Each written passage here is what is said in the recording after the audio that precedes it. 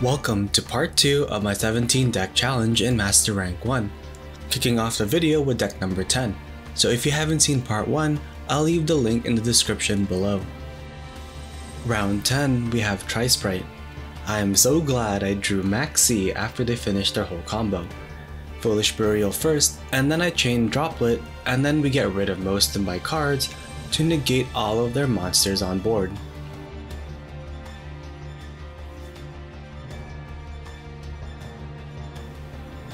One by one, we chain our grave effects, and then their last card in hand was Max C. I guess they just wanted to win more than me.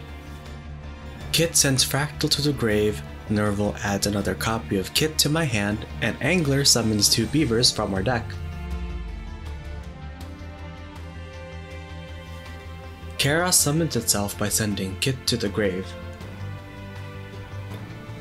I use its effect to banish 4 from our grave to link summon to Shurig. I banished the set card on the right side, but it was the wrong one. Who sets Gamma Burst? Usually the middle set is Imperm, but I guess they just open with Double Cross and we just lose the game here. I haven't played Mathmech since March of last year, but it's a pretty easy deck to play. They open with Prohibition to call Ash. I'd understand it if they were on Branded, but they're on Sprite. After doing some combos, they use a second Prohibition, and this time on Super Poly. These 2 Prohibitions could have been anything, but they are just 2 useless cards on the field. I start with the usual, reveal Circular to send Sigma to the grave to summon itself. They chain Elf targeting Jet, and then I just banish Jet with Called By. Caddy bounces itself and adds Penny to their hand. Small World reveals Driver and Eccentric from my deck to add Diameter to my hand. Sigma summons itself, and then they chain Masquerena to link into Avramax.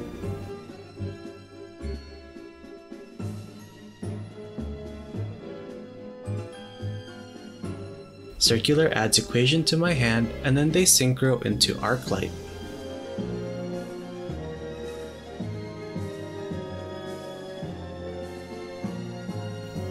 Normal summon Diameter and overlay 3 into Laplacian.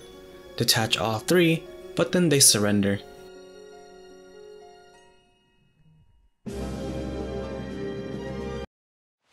Round 12, we have Tearlament. It is just my luck that I won second against Floodgate Subterrors, skipping to where my opponent does the stupidest thing I've ever seen in Master Duel and lose to their own Floodgate. Honestly, they should just uninstall the game. Why would you ever flip Subterror Guru when you already have a dragon and you have Tikaboo online? Finally, we get to the endgame and get to summon a second level 4 on the field. Sheeran, Mild, Snow, and Scream. It's already over. We simply overlay into Redoer. Redoer effect sending Sheeran to the grave, and then Sheeran activates to fuse into Kaleido Heart.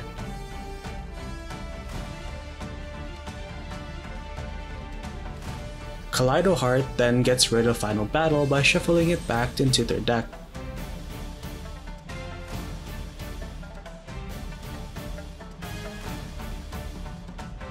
Snow summons itself and sets Druiswarm. We go into battle and hit over Druiswarm. Druiswarm sends our Kaleido to the grave, but we get to summon it back, and then it sends Rhino Heart to the grave. Rhino Heart summons itself, and then we send the Zilliq in our hand to the grave.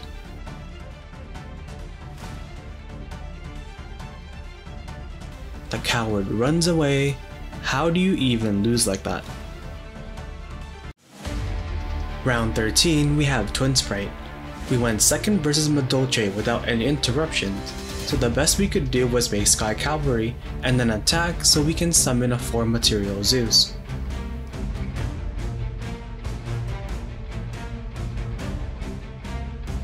As I attempt to clear the board, they just kept chaining stuff. I eventually got Zeus to resolve, but then they ended up just flooding the board again and then attacking for game. Round 14, we have zombies.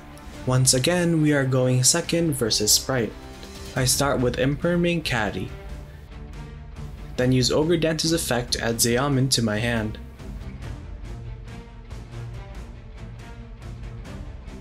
Elf summons back Jet, and Jet adds Starter to their hand.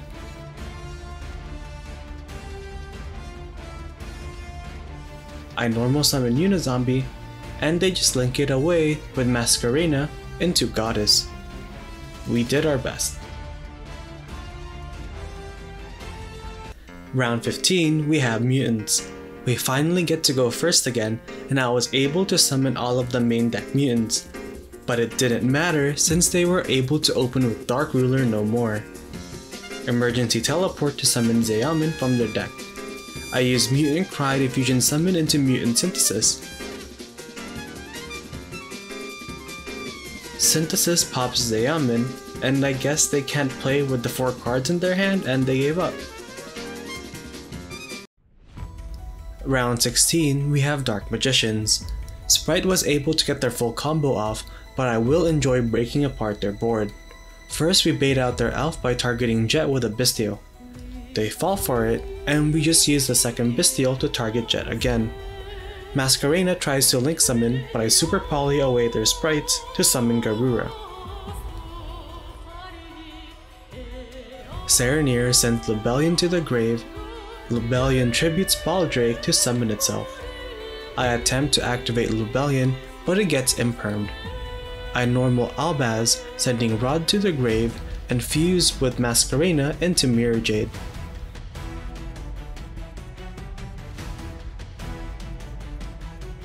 Move to battle.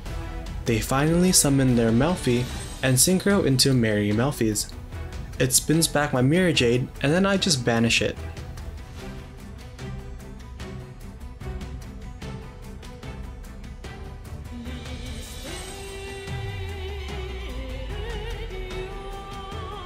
In main 2, I link into Verte. Garura draws me 1 card. Verte effect sending Branded Fusion to the grave to summon back Mirror Jade.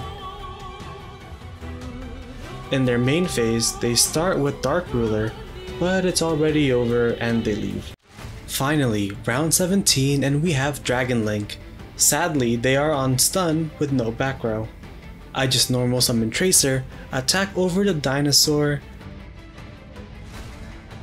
I use Quick Launch and use Tracer's effect to pop Quick Launch, and they just leave. What an anticlimactic finish to the challenge. We end the challenge with 11 wins and 6 losses, which translate into a 65% win rate. Parts of the challenge was really fun, but it was pretty annoying when I had to watch people combo off and I'm playing a non-meta deck. Let me know what you thought about the challenge, and which duel you enjoyed the most. I really enjoyed that Tearlament game against the Floodgate Bozo. I hope you enjoyed the video. Until next time.